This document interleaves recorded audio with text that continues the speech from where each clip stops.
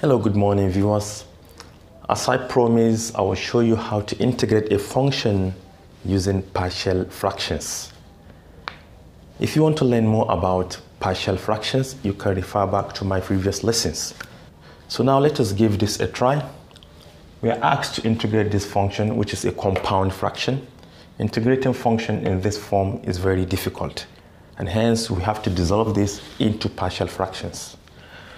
So let's first of all dissolve this into partial fraction. We have 10 minus 2x over x minus 3 times x minus 1. We are going to consider the denominator. We have factors which are linear and non-repeated, and the degree of the denominator is higher than the degree of the numerator.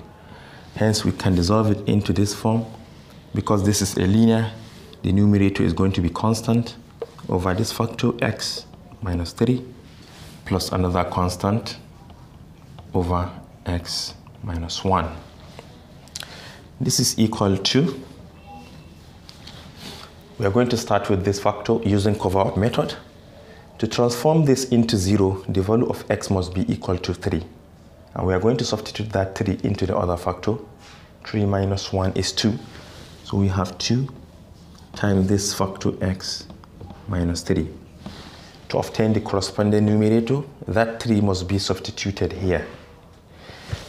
2 times 3 is 6. 10 minus 6 is 4. So we have 4 here. Then the other fraction. To transform this factor into 0, x must be equal to 1. Substituting that 1 here, we have 1 minus 3, which is negative 2.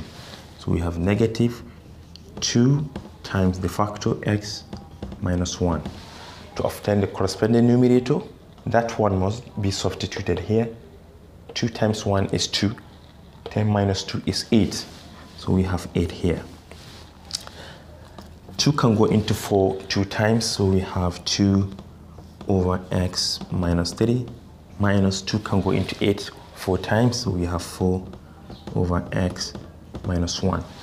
So this is the partial fraction of this compound fraction. We can write this instead of this. This is equal to the integral. We can integrate them independently. We can even factor 2 out, so we can have 2. Then inside we have 1 over x minus 3. Still, if you multiply 2 by this fraction, you are going to obtain this. Minus, you can factor 4 out.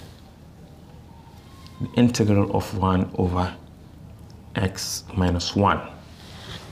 In each of these two functions, if you differentiate the denominator, it will give you exactly as the numerator, because the derivative of x minus 3 is 1. Likewise, x minus 1 will also give you 1 if you differentiate it. And whenever you have fractions in that form, it will be, we'll have 2 here.